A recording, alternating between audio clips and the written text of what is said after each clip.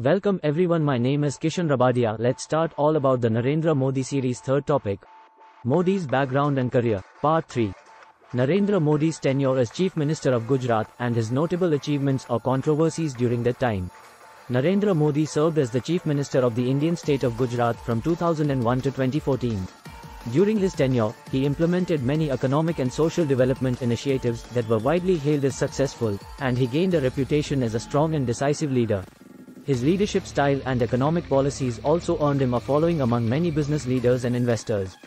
Some of Modi's notable achievements as Chief Minister of Gujarat include economic development. Modi pursued many economic policies to boost growth and development in Gujarat, including infrastructure development, economic liberalization, and the promotion of domestic manufacturing through the Vibrant Gujarat campaign. These policies were credited with attracting significant foreign investment to the state and with boosting economic growth. Social welfare. Modi implemented several initiatives aimed at improving the lives of ordinary Gujaratis, including the Swachh Bharat Abhiyan, Cleanliness Campaign, the Jan Dhan Yojana, Financial Inclusion Program, and the Ayushman Bharat, Universal Health Coverage Scheme. Disaster management. Modi was praised for his handling of natural disasters in Gujarat, including the 2001 earthquake and the 2002 drought. He implemented effective relief and rehabilitation measures, and his handling of the disasters earned him widespread praise. Narendra Modi's tenure as Chief Minister of Gujarat was not without controversy. I cover Modi's notable controversies that arose during his tenure. 2002 communal violence. In 2002, Gujarat was hit by widespread communal violence between Hindus and Muslims. The violence was sparked by the deaths of 59 Hindus in a train fire that was later found to be accidental. Modi was criticized for his handling of the situation and for his alleged failure to protect minority groups, particularly Muslims. There were also allegations that the violence was planned and that the state government did not do enough to prevent it. Human rights abuses. Modi and his government have faced criticism for their handling of human rights issues, including the detention of political leaders and the use of force against protesters.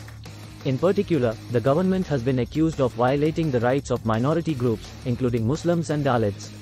Environmental concerns. The Modi government has faced criticism for its environmental policies, including its promotion of coal-based power and its failure to adequately address air pollution.